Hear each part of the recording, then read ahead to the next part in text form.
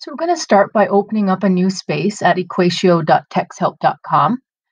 I'm going to give it a title just for organizational purposes. So I'm going to call it How to Use Desmos, and we're going to look at a bunch of different things like inserting graphs, getting the points so that they will be labeled when you insert them, creating a table of values, importing an image, lots of different features that you have access to in EquatIO Mathspace. So I'm going to start by opening Desmos, and I'm going to graph a line, y equals 2x plus 1, and I'm going to highlight the x and y intercepts. If I do insert graph now, all that shows up is the graph, and the 2 points that I highlighted, they don't show up anymore. So a workaround to have the points show up is to add actual coordinates. So 0, 1 is the y-intercept, and if you click label, it will show up on the graph. Then I'm going to label the x-intercept at negative 0.5 and 0. And you can see the points have shown up. If you want to use a word instead, so I'm going to call it x-intercept, you can also change the location of where the point is. So for here, I'm going to change it so that it's below. And you can also change the font size if you want it to be larger or smaller, depending on what you're looking for. So I have those points there.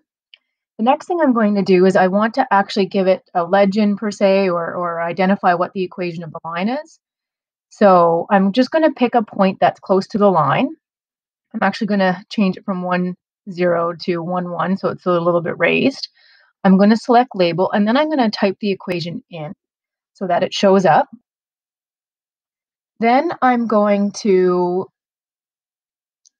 change the color of the line. Actually, in this case, I'm not changing it, but I could hold it down and change it. I'm going to change its position.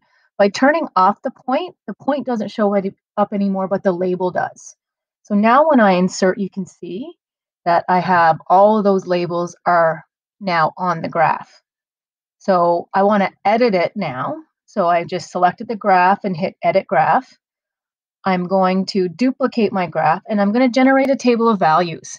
So this is often useful for being able to look at relationships. To take a screenshot, I'm doing my Windows Shift S, and then it takes me to a clipboard where I can then save the image.